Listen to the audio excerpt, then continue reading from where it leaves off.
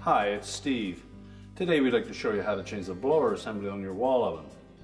If your blower assembly fails, the controls in your wall oven may overheat and cause some serious damage. It's a really easy job to change, so let me show you how we do it. Now to do this repair, we will need to remove the wall oven from your cabinets, so the first thing we'll need to do is to disconnect power. Locate your electrical panel, remove the appropriate fuses or turn off the appropriate breaker, and then we'll need to pull it far enough forward that we can disconnect the harness connector to your electrical box. If you require an electrician to do this job, you should contact one ahead of time. Once we've done that, we can pull that oven out far enough, get it on a suitable work surface that will support the weight of it, and then we'll need to get to the back of the oven to do the repair. Now that we have the wall oven removed from the cabinets and it's on a suitable work surface, we're next going to remove this back panel as well as this top piece so that we can access that blower housing.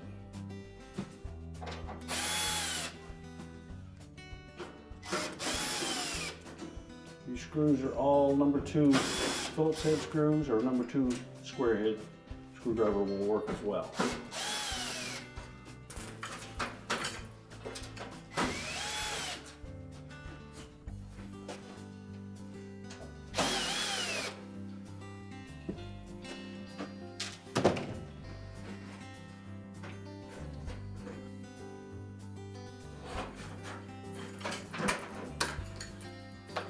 You may also need to release the screw that secures the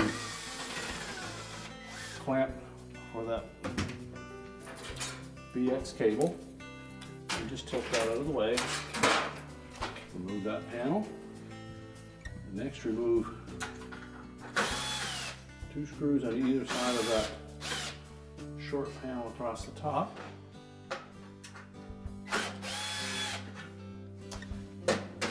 And then at least 2 of these ones across the middle, you can probably just loosen the top or the center one. Then lift that up, set that out of the way.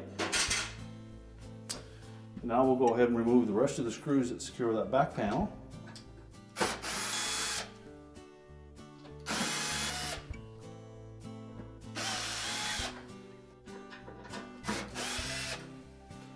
Now once we've removed all the screws, you should be able to lift up on that panel and then just set that aside.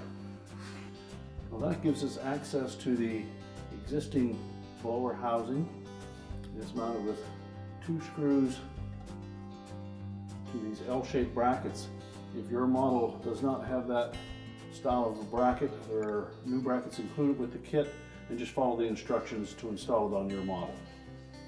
Otherwise, we're simply going to remove 4 screws at the rear, leaving the brackets intact. Now once we remove the 4 mounting screws across the back, there is also another screw that attaches to that small piece of ductwork there. So just pull that foam seal down out of the way, expose the head of that screw, and remove that one.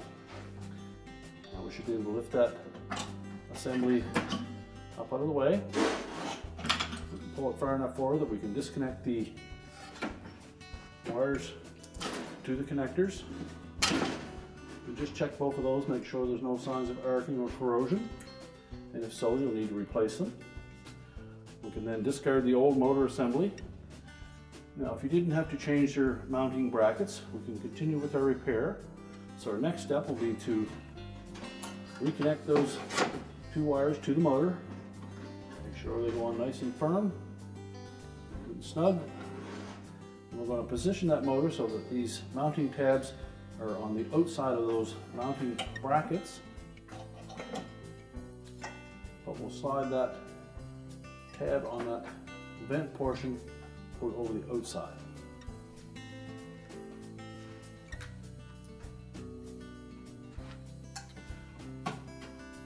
We'll install a single screw that secures that.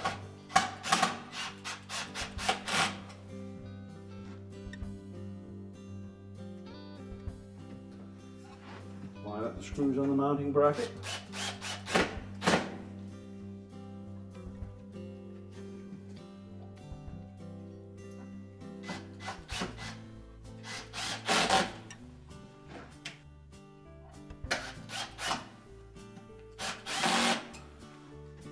tighten all of those securely.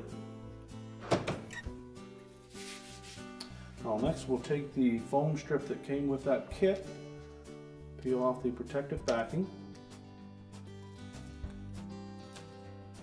It is a self-adhesive foam seal, and it's going to lay right across the back of that housing, and that's to prevent vibration against the back panel. So carefully center it.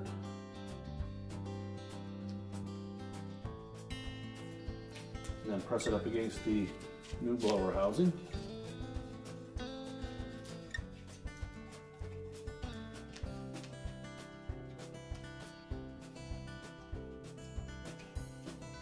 Make sure it's properly adhered.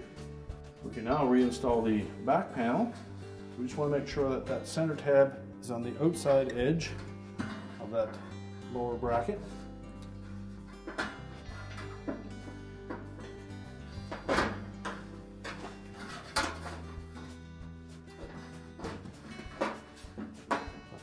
Make sure the outside edges are tucked inside of that bracket.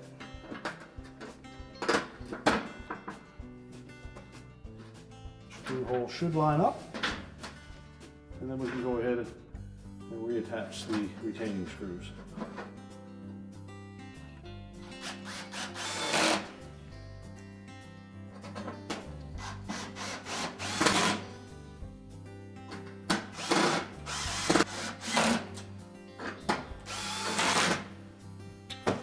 Now, once we have the center back panel installed, we can now go ahead and put that top piece across.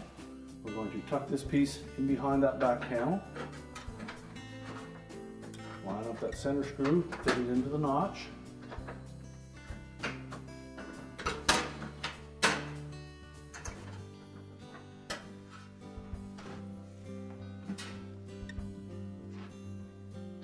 And then reinstall the retaining screws.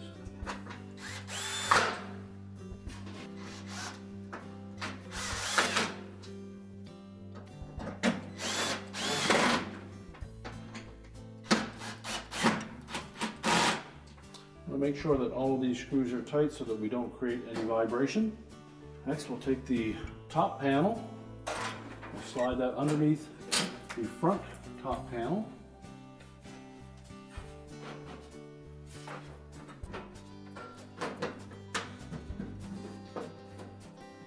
And again, just reinstall the retaining screws.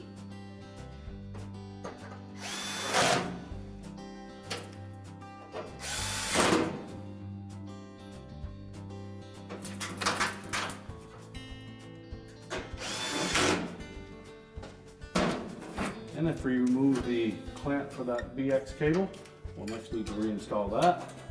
Make sure that the end is tucked into that slotted opening on the top.